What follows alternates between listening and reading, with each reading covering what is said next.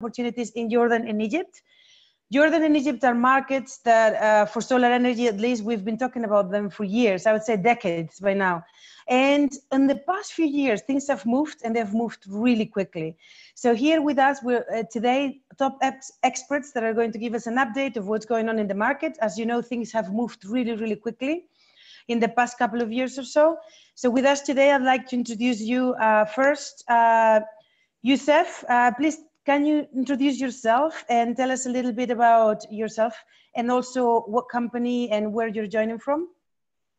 Hello, good afternoon or good morning, depending where you are. Thank you everybody for being here, and thank you for ETA for hosting the event. My name is Youssef Al-Zuhair. I'm the Business Development Director at ACWA Power.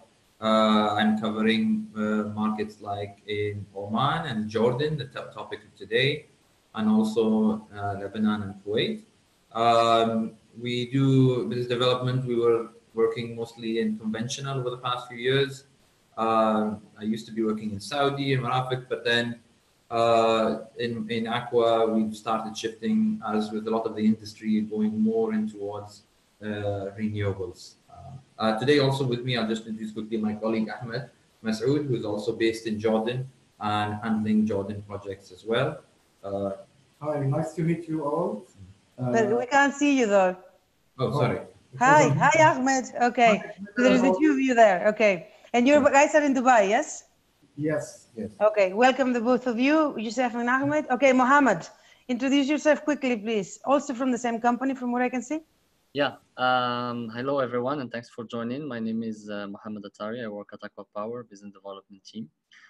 Been with the company for the last 4 years, and as you rightly said, so this region has seen a very fast development in terms of deployment of renewable energy projects, and the markets that are the subject of today, which are Egypt and Jordan, are effectively the markets that have seen most of the developments in this area. So I'm happy to present all of this and share it with you all. Thank you very much. Okay, Rory, please, could you introduce yourself a little bit, and also where are you based? Are you based in Dubai? Yes, so my name's Rory McCarthy. I'm based in Dubai. I'm the Chief Commercial Officer and Chief Marketing Officer for Yellow Door Energy. And I've got a background in water before I joined into the renewable business and solar energy. Excellent, thank you very much. Rory? Very happy to be here today, so yeah. Okay, sorry I cut you off in there. Okay, and last but certainly not least, Rob, could you introduce yourself a little bit? Hi, good morning or good afternoon to everybody, and thank you for having me also.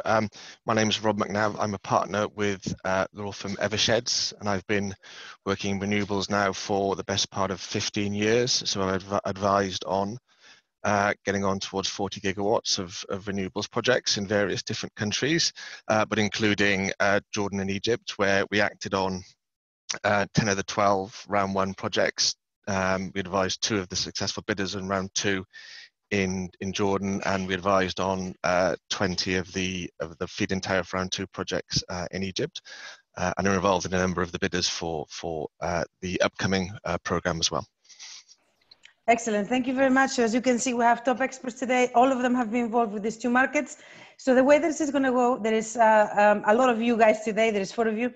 So we're going to have 10-minute presentations, and then followed by a really quick Q&A. You know, we might not really get through a lot of questions, but if you have any burning questions, please send them through. First, I'd like to ask Youssef to prepare his presentation. We've had a few technical difficulties when we were trialing this, so I hope it works now. If not, then we also have, you know, some. So please, Youssef, prepare your presentation. And as I said, if you guys have some burning questions, you can ask. I know there is 4 of them, so you're very likely to get some of the answers from them. But we're going to do our utmost to try and answer questions for a little while. Okay, can you put that in a large screen, and also make sure to unmute yourself? Okay, can you hear us now? I can hear you, yes, and I can see your presentation. We do still have the same issues we had before, but let's go with it, and hopefully we'll be able to see it. And just for everybody, we are recording this session, and we're going to send the presentations to you. So don't worry, you know, don't despair if you can't see some of the things. you will see this presentation and you'll have the PDF. Go ahead, Youssef. Okay, thank you very much again for being here. So my slides is I'm just going to quickly talk about ACWA, and then I'll hand over to my colleague and talk about Jordan, and we'll try and share the slides going forward and try and stick hopefully within the quick time frame that we have. So today we're just going to talk about ACWA Power in Jordan, then we're going to quickly talk about Citgo, which is the company that we co-own in Jordan, and then we quickly sort of give a brief flavor about Jordan, and then about the market segmentation in Jordan, what's the renewable sector look like, and how diverse is the capacity, and then going forward from there. So ACWA Power is just a company overall, and it has 29 gigawatts of electricity globally, our portfolio. It's very big in desalination. It's about the largest private owner of desalination projects in the world. It has about 50 assets. It's now in almost 11 countries and have a portfolio of about $40 billion. Of that portfolio, about 22% is renewable assets. So it shows that the high commitment of the company to go into renewable. We have a staff of more than 3,000 now. It's very diverse and have a lot of nationalities being in Jordan in different countries in the world. And of course, the localization is about 60%. The company entered Jordan in between 2009 2010, and then it partnered with Citgo, where ACWA acquired almost half stake of Citgo. Citgo was a company owned by the government. ACWA entered into it, took control, and then over time started adding more assets into Citgo and taking over operation. So I'll hand over now to the next slide. If you want to go. Yeah. So the electricity sector in Jordan started at 1967 as the Jordan Electricity Authority. Then it was divided into transmission and generation. NEPCO was founded in 1996. Citgo was founded in 1999. All of them were governmental entities, and yeah, moving forward. Okay.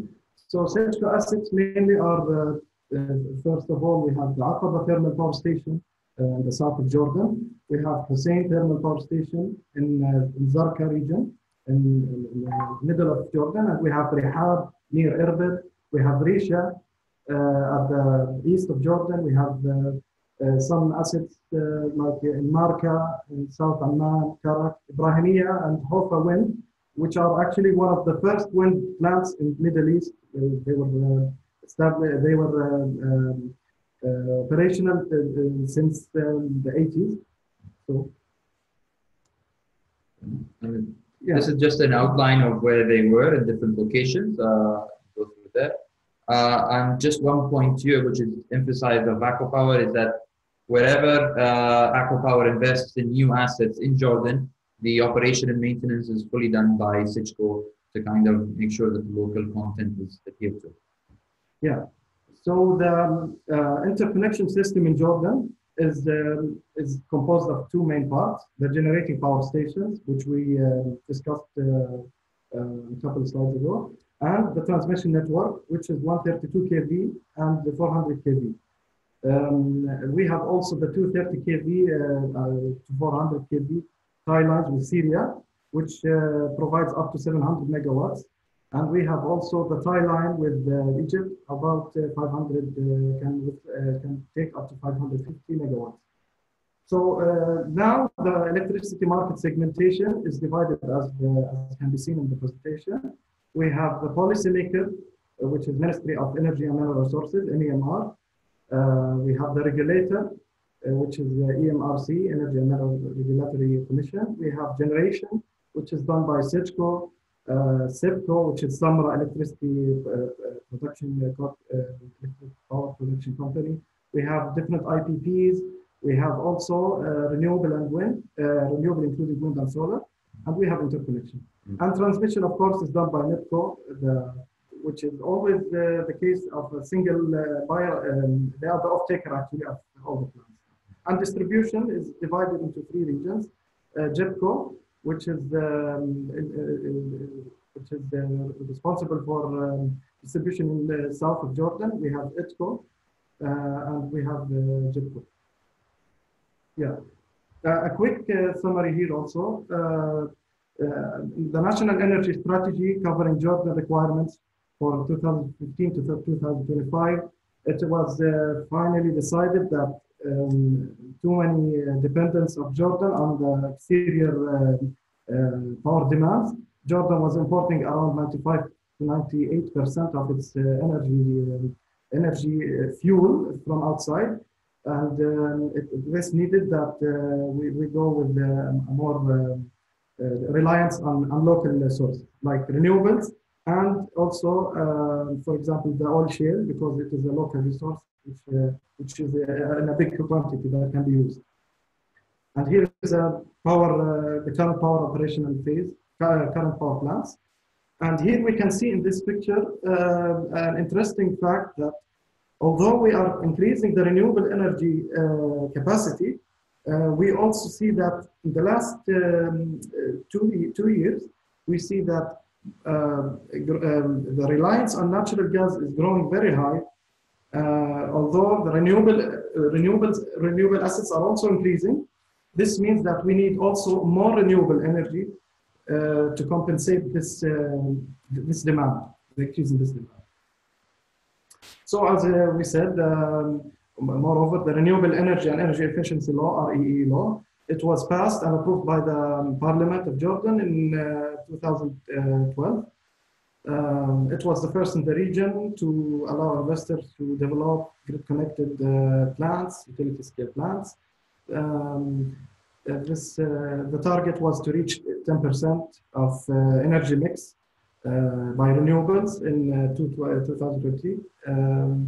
Net metering was also introduced for small renewable energy. Yeah.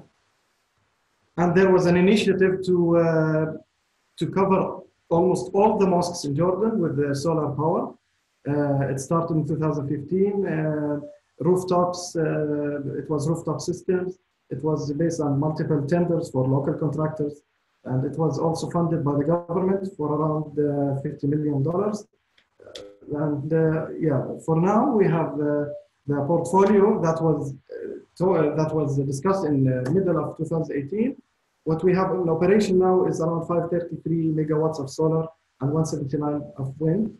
And there is also, as you see, in construction, 720 megawatt, and in financial close. And there was also in the pipeline 800 megawatts of wind, 800 megawatts of solar, including the round 3, but not all of them were implemented. Yeah. And now we're going to talk quickly about the Green Corridor project, which is enhancing and reinforcing the transmission in Jordan in order to compensate for the addition of renewable energy capacity, which is increasing dramatically in the last 2-3 years, which required the grid to be improved. And we have 3 phases. The first phase was to upgrade the substation in Mahan to a 400 kV. And the second phase was also to add the converters.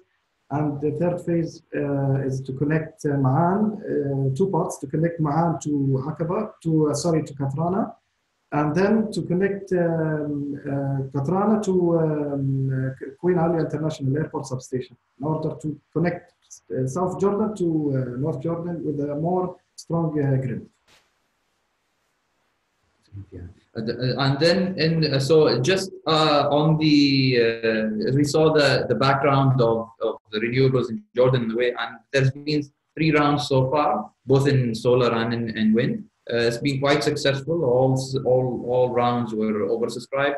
We're in the middle of round 3 at the moment, and we can see this was really very early in the stage in round 1, where before GCC started having renewable projects. So we quickly saw the prices dropping quite a lot, and now even going down. You can see from almost 16 cents in round 1, going all the way down to even 2.4 cents or 2.5 cents in the latest round. So we see a dramatic drop. It's been good because Jordan was the first market where this came in. It made complete sense for Jordan because it lacked any domestic sources of fuel. So there was a way of achieving kind of independence. So we can see that going forward, that renewables is still going to be important. and we see quite a growth for it, even though we're still in the round 3 now. And there's also been, as Ahmed mentioned earlier, that with the entrance of renewables also comes an important factor is energy storage, and that we see is going to be an enabler for more renewables and more solar energy to come in going forward. There's been the first tender now by Jordan. That's still ongoing. We've seen the upgrades in the green corridor, so we do see, although there's a bit of maybe a slowdown, but we do see renewables going forward, especially solar, is still going to be a big factor going forward for Jordan to keep reducing the imports of fuel. As we've seen in the latest kind of market development, there was a temporary hold on renewable projects because NEPCO is trying to regroup and plan for the next further rounds going forward. Although there was a bit of maybe a slight stall from the developers, the market does see, and NEPCO keeps emphasizing the message that this is a strategic kind of review, and to look at current challenges in terms of dispatch and managing the peak load and managing the availability of the resource and the supply of it. So we see that this is going to be something going forward.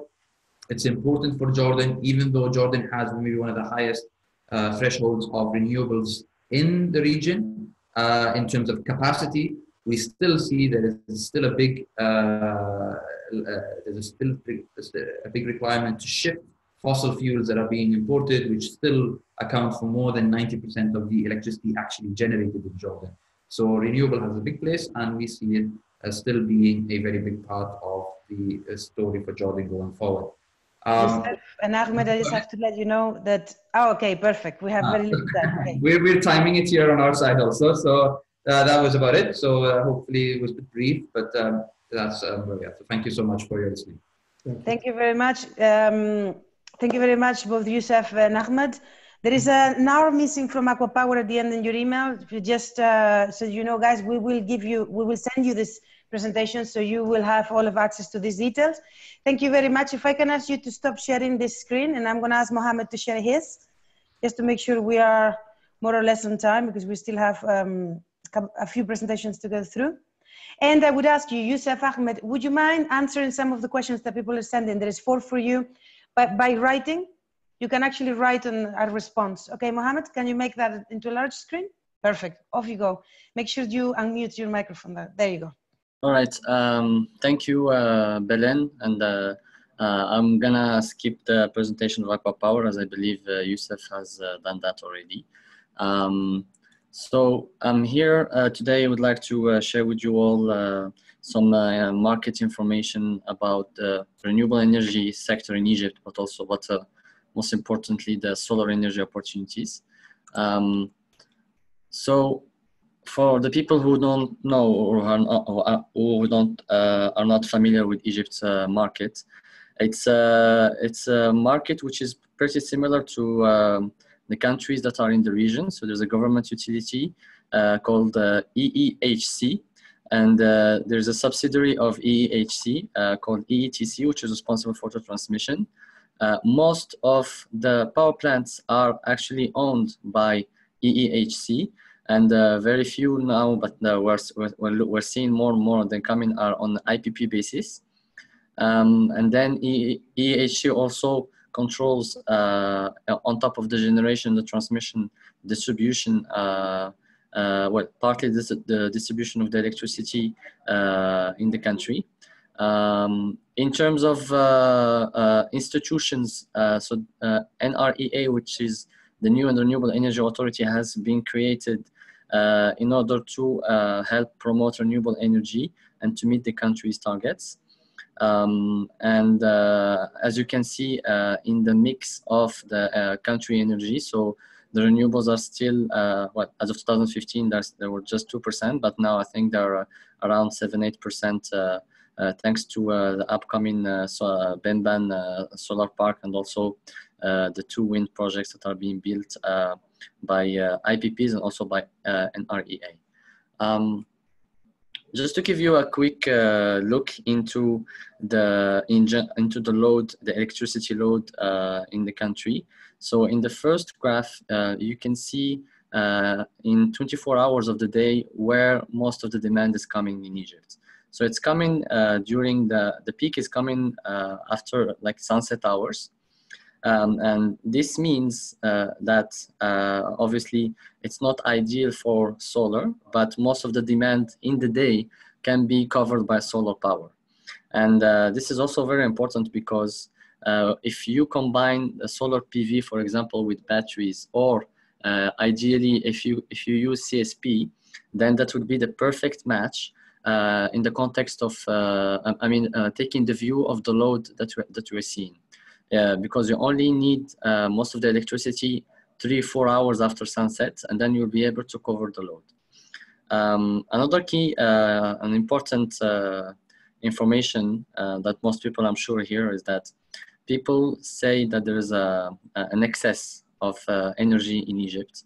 Sometimes it goes up to 8 gigawatts. So installed capacity is more than 8 gigawatt than the demand.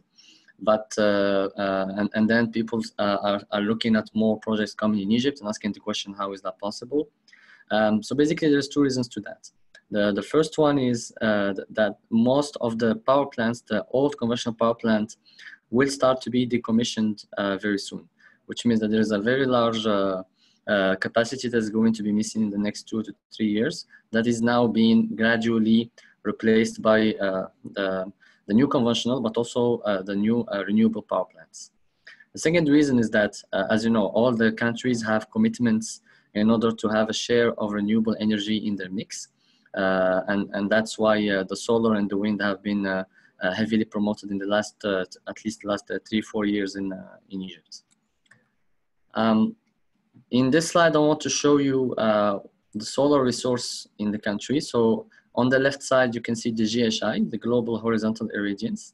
And on the right side, you can see the direct normal radiance. For those who don't know, so the GHI is the metric that we use in order to be able to estimate how much energy we can get out of solar PV, photovoltaics.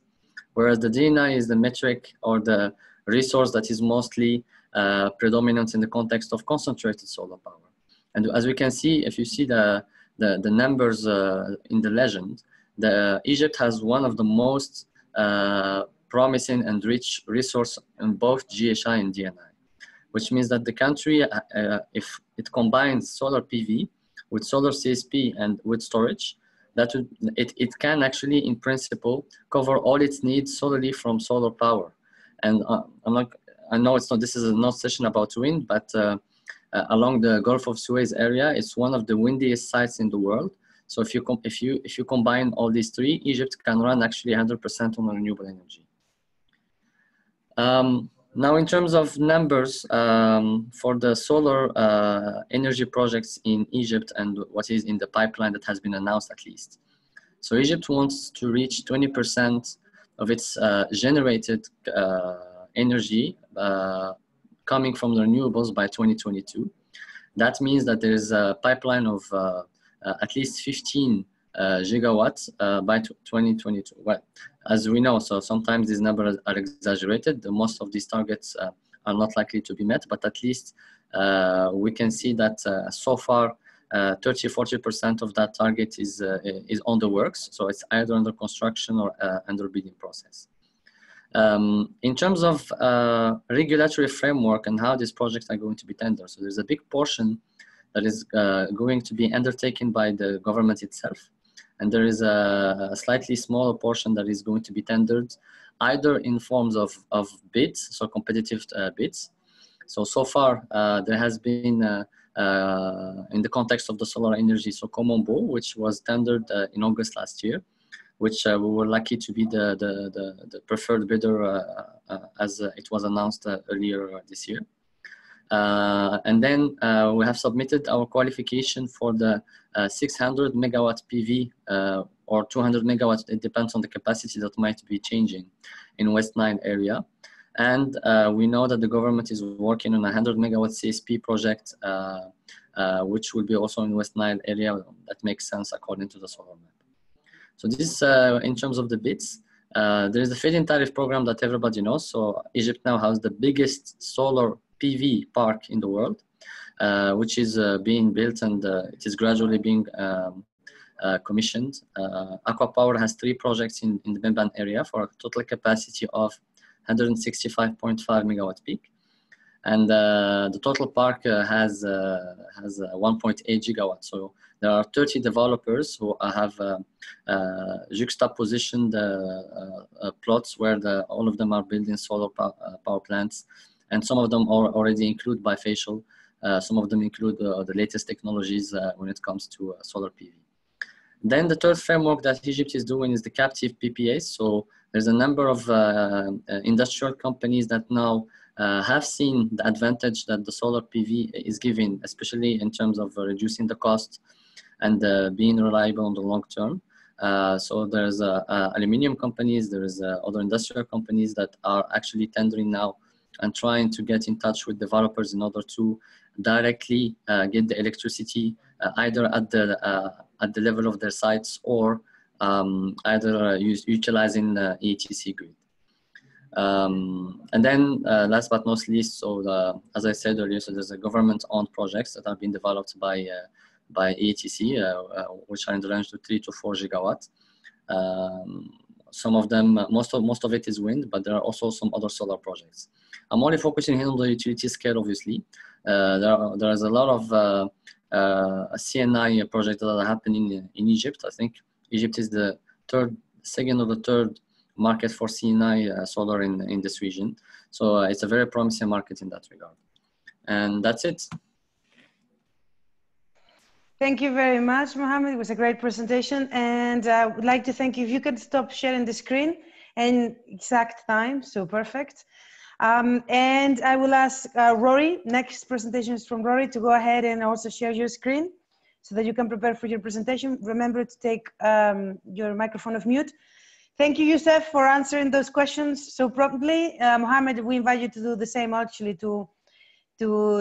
since we're not going to have a lot of time thereafter. If you could just help by answering the questions that people send, that would be greatly appreciated. And in line with this request to the speakers, because you've seen that your questions have been answered, so please go ahead and send them. Rory, we're ready for you. Just make sure that you take the microphone, you unmute your microphone, and we can see the presentation perfectly. Great, good to go. So again, my name's Rory McCarthy, and have the opportunity to talk a little bit about the Jordan and Egyptian market, and also about what makes something viable for solar. And we've had some great presenters so far. So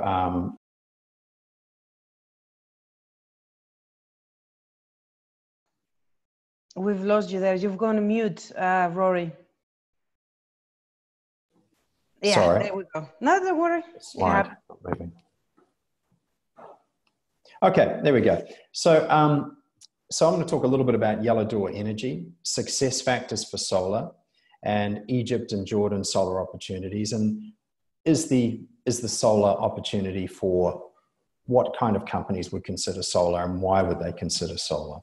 And we've had some great information that's come forth in terms of utility-based solar. There's been a little bit of discussion on commercial, industrial. And if I look at who Yellow Door is our story started in 2015, and we're focused on generating solar energy into the commercial and industrial space. So we have technical capabilities, and we also provide the development and the financing through a solar leasing system or power purchase agreements. Now, we offer to customers the ability to reduce their costs, and we provide them a contract that will save them money without any capital expenditure and without any operating expense. So if we look at recently, we had a very big day for ourselves at the end of January 28th, where we had some major investors join us, and that includes IFC, Mitsui Corporation, and Equinor, which is Norwegian oil. So we're a well-backed company, and this was one of the largest venture investments in the Middle East in the renewable energy space, which we're very proud of. Our customers, again, we focus on the commercial and industrial segment, and we've just thrown a mix up here of different customers that we've worked with in the UAE and in Jordan. So in terms of success factors for solar in the Jordanian and the Egyptian marketplace? Well, the first is the irradiation piece, as my colleagues have correctly informed the market of. And of course, that differs from country to country. If you take a country like the UAE, the irradiation position in terms of kilowatt hours per kilowatt peak will be, say, 1400. But if you're in Egypt or if you're in Jordan, it can be between 1750 to 2100, depending on how red the map is, as was shown to us earlier. So the market potential comes down to the price of power. It comes down to the radiation in terms of the amount of solar that's available. And of course, does legislation support solar in that market? So are there factors like wheeling? Can you transport power freely? Is it available? What are the levels of loss in terms of wheeling on the transmission line? And is there net metering available? So when you use power and you use more power than you require, will the local authority give you a credit on that, and can you use it in future? So if we look at, again, Egypt, for example, irradiation, and there was a very good graph presented earlier, the high level of radiation makes Egypt an attractive market. If I take the Gulf countries, where we get sort of 300 to 325 days of sun per annum, the irradiation levels are lower due to the heat. Now, heat, as we know, isn't necessarily as efficient in terms of generating solar energy.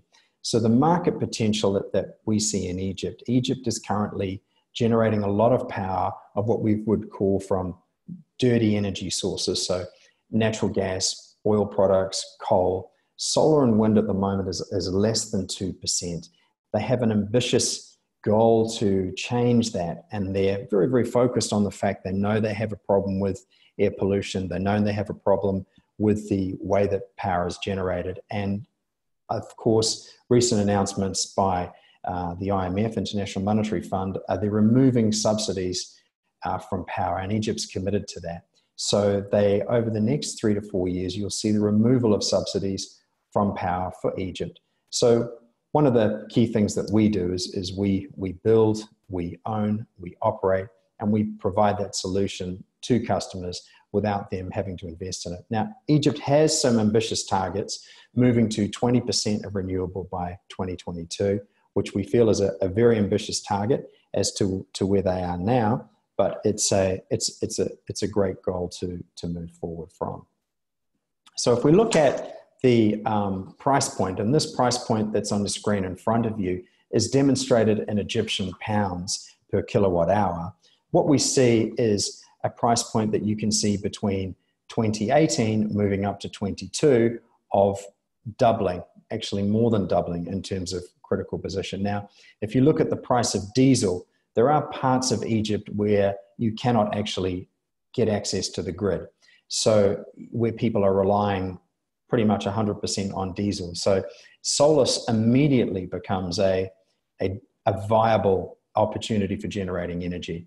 And in the commercial space, it looks very healthy as well. Industrial at the moment, it doesn't work in Egypt at the current price point because of those subsidies, but we see that changing certainly in the near future. In terms of who should look at solar energy and if solar energy is right for your business, anyone that has a roof of 4,000 square meters or larger, or is consuming 700,000 kilowatt hours, should examine if solar is right for them. They have the ability to save money immediately. They can control their energy costs, not just now, but they can control the energy costs against future tariff increases. So from a finance perspective and a capital budgeting perspective, that becomes very attractive because you can potentially control your energy costs for 15 to 20 years, or as long as that particular lease can be. You also have the carbon benefits as well of reducing emissions, cleaner air, and a whole host of benefits, I think, that are very, very valuable. So when we look at Jordan by comparison as a marketplace, Jordan's a little bit different. They're certainly a little more advanced in that position where they are on solar. They have currently 10% already of their energy requirements coming from renewable energy. And they have a goal to change that very quickly to drive that up to 20%. So currently there's a pause in terms of the legislation at the moment. They're revisiting their current energy policy, but we see that as moving forward in the future and advancing. We don't see that being on hold. Jordan is very advanced in terms of its wheeling ability, its net metering ability, and the way that the different local power authorities are able to work together. Now, as pointed out earlier, 90% of energy currently generated in Jordan is by oil or natural gas. So there is a lot of potential for solar, and the radiation levels, again, like Egypt, are very, very healthy, between 1750 to 2050 kilowatt hours per kilowatt peak. So reinforced is the message by the King of the 20% target of renewable energy by 2020. Again, it's 10% currently, so it's an aggressive focus to advance that forward, and we're very supportive of that initiative. So in terms of, as I mentioned before, who should look at the benefits of solar energy, we put one particular customer, and this is an example, Specialty Hospital, where we've used wheeling, where we've actually purchased land and we've actually installed a solar facility, and we transport that energy into where the hospital is located. Now, a hospital, for example, it's not just about the cost of power, it's also about the availability of power and the quality of power, which is critical. And when you're a hospital and you have some very high-tech equipment and very sensitive equipment that can, obviously be damaged if there's any spikes, that is critical. So we have a very good reference, and we have many others in Jordan as well. So again, what actually works for solar is high radiation levels, high electricity prices, and expected rising costs in both Jordan and Egypt make this a viable market, both in the commercial, industrial piece, residential, and utility. And of course, without favorable regulations and support from the government on renewable energy, that won't work. So we believe the future is bright for solar in both those countries. Thank you. Thank you very much, Rory. Thank you very much for your presentation. It's always good to understand also the commercial and financial, the rooftop part of things, because it's a big piece of the puzzle as well. And oftentimes we focus on the utility scale stuff and then to deny the fact that actually in aggregate, we're talking about a lot of power that can be, generated by companies themselves and by the people who are using it themselves. So thank you very much. If I could ask you to stop sharing, and you've got all of everybody's details, including obviously Rory's in his presentation. You will get them in a few days. And last but not least, Rob, you've done a lot of work in both these markets at the legal level. So we want to hear from your perspective, what happened and what is next for these markets. So if you could share your screen and unmute your microphone. And we're doing good for time. So you guys, what's happened to the questions? The speakers have actually just gone through them, replied to all of them. You need to send more through, I'm afraid. Hopefully we'll get 5 minutes at the end to answer some questions. Could you go to display settings and press so that we can see it in a large screen? Because at the moment we can see up the screen. Go to the top where it says display settings. Next. Yep. Let's see what options we have there. I'm not really sure which one it is actually. Let's try it again. Okay. Did this happen before? Maybe it did. No. Okay, Araceli is actually telling me that you have to press where it says swap. So open it again. Oh, that's better. Okay, can you put that in a large screen? Yay, here we go. It worked perfectly. Okay. Perfect, thank you very much. No problem, sorry about that. So yeah, I think there's been 3 excellent presentations there that I think have very accurately summarized the position and a bit of the history in terms of these 2 markets. So rather than repeat that here, what I'll try and focus on now is maybe where we see, or I see, these 2 markets going and where the opportunities may be moving forward. Now, I think as part of doing that, it's probably important to understand some key points in terms of the journey for both of these markets, in terms of how we've got to where we are at the moment, because I think it's broadly a similar story with Jordan and Egypt. Jordan obviously went first, but they followed a similar pattern, and that is, as has been mentioned, initial rounds of government feed-in tariff projects. So these are projects where the price for which the power is being sold has been predetermined. So there's no price competition, or there has been no price competition in the early rounds. So round 1 in Jordan and round 1 and 2 in Egypt. And both countries have developed what in their early rounds were, by modern standards, smaller projects. So in Jordan in round 1 it was 10 to 50 megawatt projects, and in Egypt 50 megawatt projects, which I think contrasts with other markets in the MENA region, such as the DWA programs and Morocco, which have gone straight to having much bigger projects. But with both of these countries, both in Jordan and in Egypt, they've been collected in particular areas, so that the smaller projects combine to make bigger projects of, I think, 200 megawatts in round 1 in Jordan and 2 gigawatts of solar in round 2 in Egypt. But as I said, divided into smaller slices, which has meant there's been much more opportunity for a greater number of developers and IPPs to move into these markets than there has been in certain other jurisdictions. I think it's probably worth noting that all of these initial rounds in both countries have been funded by development banks. And I think it will be interesting moving forward to see the extent to which international and local finance begins to move into these markets, either as construction finance or to refinance some of these projects. And I'll touch upon that in a moment. But then what we saw in both of these markets is, after the success of the initial rounds, the governments moved to price auctions for their tender program, and they moved to much bigger projects. And I think it's been openly stated that the aim in both jurisdictions in doing that has been to get the price down. And both governments have been very successful in getting the prices down significantly. We're below 3 cents per kilowatt hour in both of these jurisdictions now. And I think the Egyptian government has stated an aim for the West of Nile project to get that down below 2.5. So very significant price reductions in a very short period of time.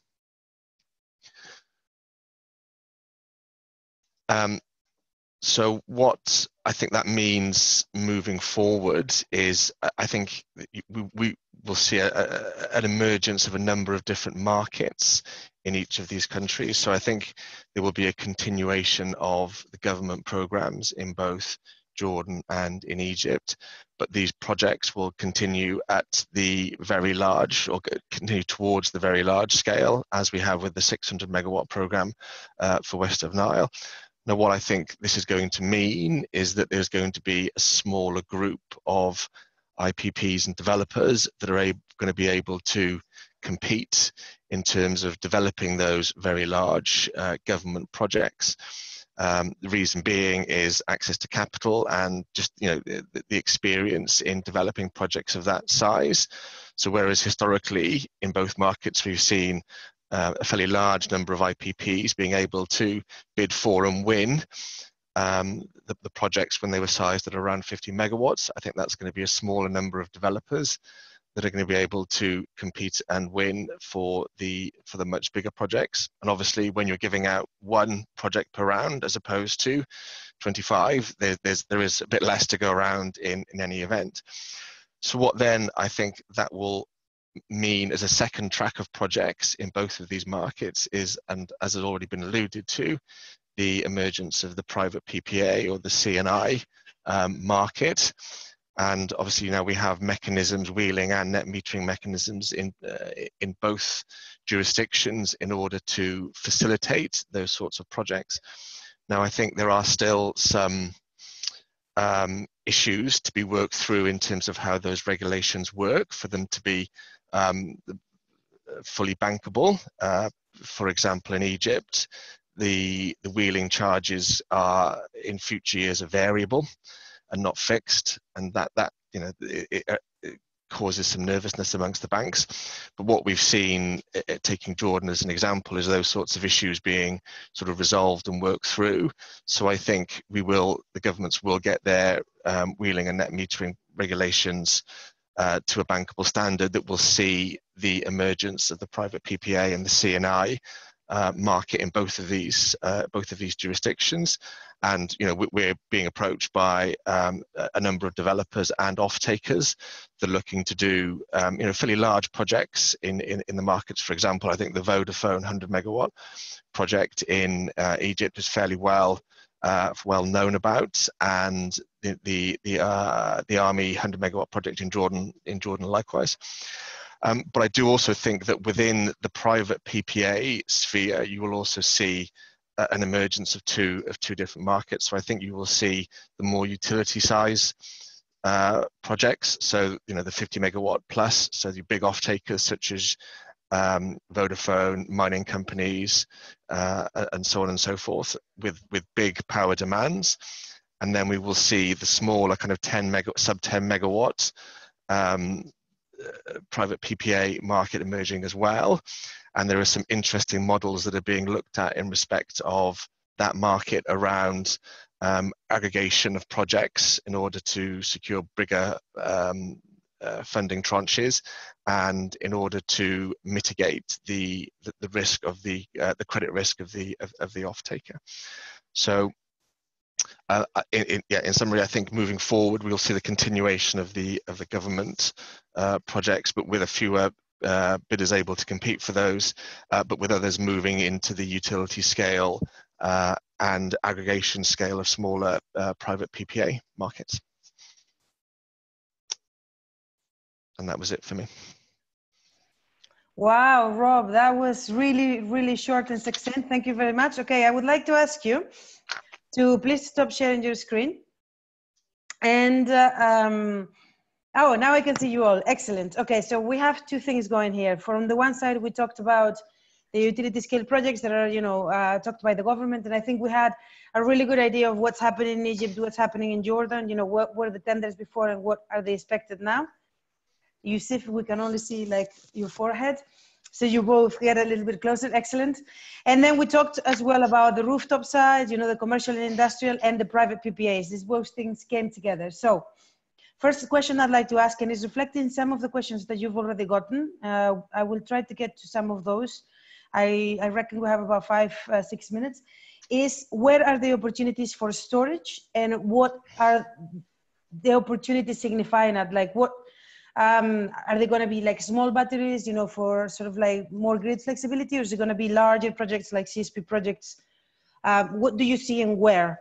I'm going to start with Mohammed and then move maybe to Yusuf and see what you guys see, because this is more something about utility scale first, and then we'll move on to the more the commercial stuff with Rory. So Mohammed, what is your answer? Okay, so there was a lot of questions I've seen actually about batteries.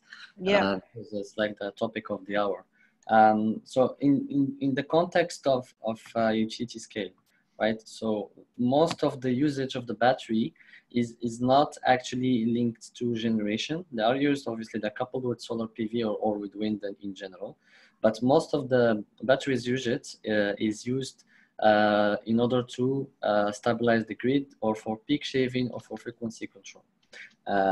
Because the batteries have the advantage to charge and discharge very quickly, and they actually stabilize the intermittency of renewable energy projects in general.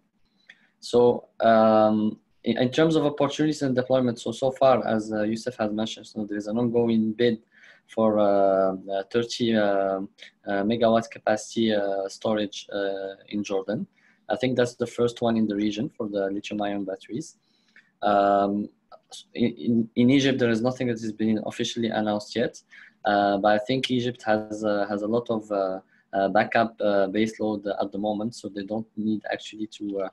I mean, the grid is still stable enough and can take renewable energy intermittency at least to a certain degree.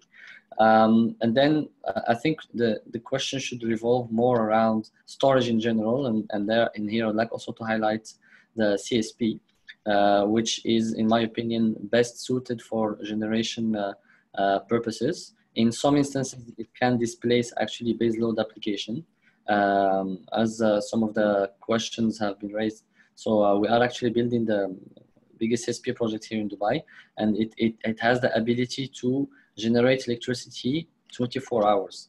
And the price is similar, if not lower, than that of conventional power in the same country. So there are opportunities for storage. We, as a developer of generating assets, we believe that CSP makes more sense, but also we are also participating in batteries. But I think that solar PV plus battery will have a different application, and batteries are more suited to stabilize the grid more than anything else. This is at least for the utility scale, but then again, on a smaller scale, the usage is different. Excellent, thank you very much. This is a very different case in Jordan, I understand, right? Egypt and Jordan have different cases in terms of how much storage can be added really in the grid or is necessary in order to stabilize the grid. Is that correct? Because they're in... Yeah. I mean, the Egypt grid is fine so far. So don't forget that also they are connected to Jordan. So Jordan and Egypt are connected. They're also building a line to connect to Saudi Arabia as well. So, but Jordan, I will let Youssef speak about the grid status and what are the reasons behind the battery storage tender that is ongoing now. Go ahead, Youssef. Yeah, no, you're quite right. The battery, although it's a hot topic, it's like Mohammed mentions, there are different applications, and people, when they think of storage, I think they straight away go to the plain storage and not the grid stability and frequency response and so on. But in Jordan, it's quite simple why they're doing it. It's because there's a lot of, in addition to the IPP projects, so the mega projects which get tendered, so 50 megawatts and up to whatever, 100 megawatts. But a lot of the people in Jordan are putting solar panels on their rooftops as well, and on top of little places. So what the grid operator is having an issue is like what they face in the US, what the famous is called the duck curve. So the problem is that everybody has this, everybody has PV generation. So midday, the capacity goes down, or what the grid operator doesn't need to dispatch much electricity. But then when the sun goes down, close to 5 or 6 o'clock in the evening, just as the sun is going down, the demand starts going up. Because of people going back home, putting on their homes and that. So, and because the base capacity is already switched off, that makes a very sharp spike. So actually with more renewables coming in online, it causes that spike to be even worse. So, so what storage there is an actual necessity, not for the storage for 24 hours. Actually, they need just storage just for 1 or 2 hours during that peak time, just to address that requirement. So that's why it's there, and that's why it could be economical to, even though batteries are still not that cheap, that it helps them to meet that requirement. Because if they don't do that, then they would have to put expensive peak generation, gas turbines that are only operated for a few hours a day, and that's when it's very expensive. So in that very vague window where it applies in Jordan, it kind of makes sense right now just to address that short requirement. So we see that's going to happen. And other countries, when more and more renewable comes online, when other countries we see that allow rooftops on their homes, like this happening in Oman and starting in Saudi, starting in UAE as well, although there's no feed-in tariff. But when you see that happening, it's going to be more of a problem when renewables start reaching a capacity of being 20 or 30% of the grid. Then you'll start seeing batteries, lithium batteries, becoming something of interest. But right now, as Mohammed Attari said, if you want to look at it purely right now, today investment, the best storage technology is CSP by far, because of the economies that it's reached right now. And if you have to remember, the CSP storage has fallen a lot with just relatively few projects. So the more that comes on, it's going to go down more. Just in terms of the question was asked, the other possible battery technology that could come on would probably be in Lebanon, because the demographics, or the statistics works there, because electricity is quite expensive, a lot of off-grid solutions, so it might be viable there as well, first before other countries. Yeah. Thank you very much, Youssef. Okay, I'm going to ask a question now to Rory.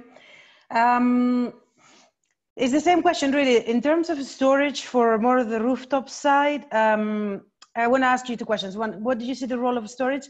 And second, what do you see the role of cross-borders corporate PPAs? Which is something that I want to ask also Rob after, you know, because we're starting to hear a lot about this, you know, whether you can get cheaper power, you know, just producing it elsewhere. And I want to see your opinion on this, whether that changes at all, you know, the rooftop, I don't know, mission, if you like, that you have, you know, when you can just have a plant elsewhere. So go for it. I'll answer the last question first. So with the cross-border PPA, certainly from a commercial standpoint and industrial standpoint, what we're seeing is more multinational companies are asking us, hey, you know, we're doing business with you in the UAE, we're doing business with you in Jordan. We want to also roll out in Pakistan. We also want to roll out in other countries. And what they are looking for is they're looking for a mirror type of contract, a mirror type of time frame. And they want, you know, similar to kind of, you know, tariffs. They want to try and standardize that. And that's obviously very difficult when you've got vast changes in legislation between the countries, vast changes in the rates of power. So that's the first thing in terms of cross-border PPAs. I think that is going to be difficult because, you know, you have countries that have very, very different rules and legislation and rules on getting a power generation license, taxation on power generation. Are you able to call it a tariff? Do you have to label it an energy charge or a rental charge? There's a whole bunch of complex minefields that you can get into there. So in terms of the battery piece, I think batteries, as everyone keeps saying, you know, it's very much the now time, and certainly lithium ion is leading the marketplace. But we see certainly in countries, if you pick sort of Jordan, you know, has a complex tariff structure in terms of that has the ability to have a different type of charge for different type of industries. If you take mining, for example, it has a different charging system to commercial. So where you have a situation where load sharing is an issue or time shifting is an advantage, that's where batteries could complement solar very effectively. For example, that would work very, very well in Lebanon, where you could potentially do a hybrid diesel, hybrid solar type solution. Thank you very much. And last but not least, I'd like to ask a question to Rob actually about the PPA legal setups. Are we going to see PPAs like the ones in Europe with really short terms, you know, like 4 years? That thing is already a long term in a corporate PPA or a private PPA. Would you expect different kind of structures in the markets in Jordan and in Egypt? What did you expect to see? Okay, can I just pick up on that last question as well, because we're working with a number of multinationals, so a large, you know, very well-known IT company and a large online retailer in terms of their global renewables private PPA position. And I think Rory's is right, is that a lot of the corporates are looking at this on a global scale, but aren't looking to cross-border any generation. You know, typically, it's looked at within each country. So, if ABC Limited has 100 megawatt power demand in country X, then it's looking at the, you know, how it procures 100 megawatts in country X rather than moving it cross-border.